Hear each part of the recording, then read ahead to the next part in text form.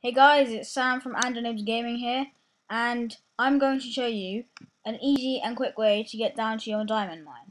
What you need to do is get lots of rails and powered rails and put them going down your mine.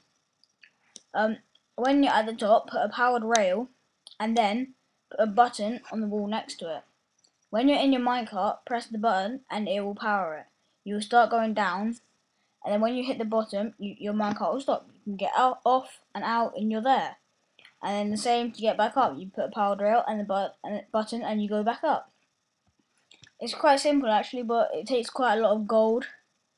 But it's totally worth it because it's so much easier than jumping up the stairs. Okay, this is Sam from Andronibs Gaming.